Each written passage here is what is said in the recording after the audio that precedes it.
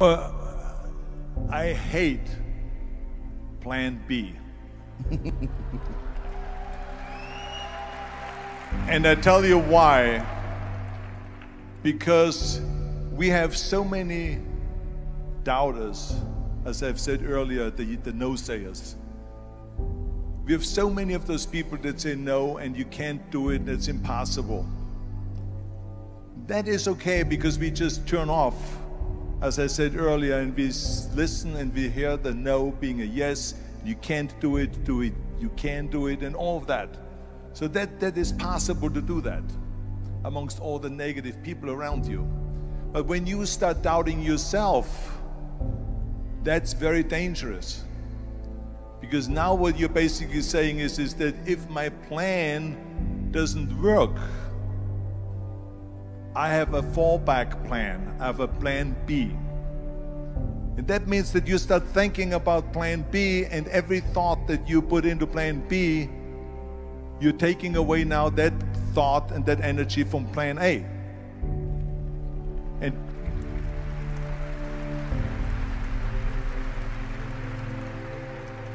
And it's very important to understand that we function better if there is no safety net, because plan B becomes a safety net. It says that if I fail, then I fall and I get picked up and I have something else there that will protect me.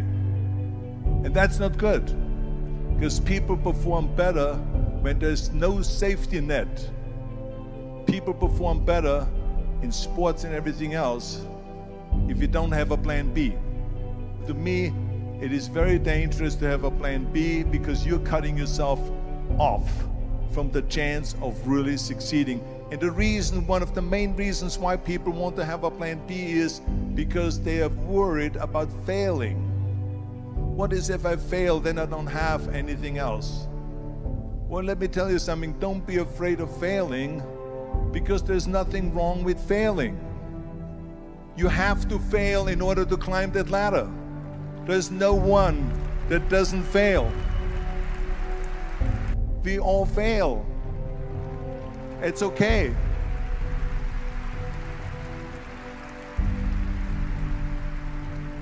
What is not okay is that when you fail, you stay down. Whoever stays down is a loser. And winners will fail and get up, fail and get up, fail and get up. You always get up. That is a winner. That is a winner. Hey, we all lose. We all have losses. This is okay. And this is why I say don't be worried about losing, because when you're afraid of losing, then you get frozen. You get stiff. You're not relaxed.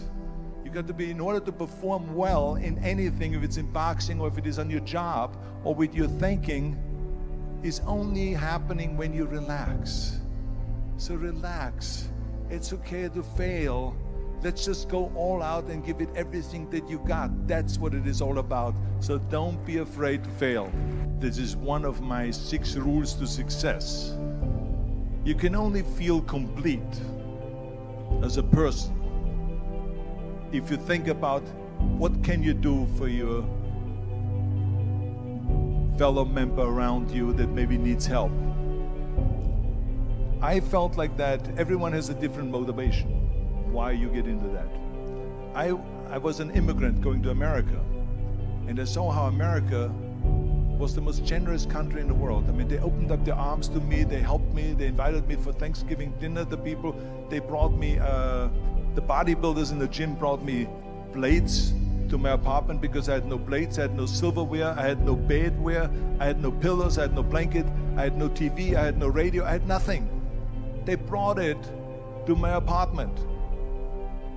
They helped me. And I saw that firsthand, this generosity in America. And I said to myself, as an immigrant that is being embraced with open arms, that I need to go and make sure that I give something back.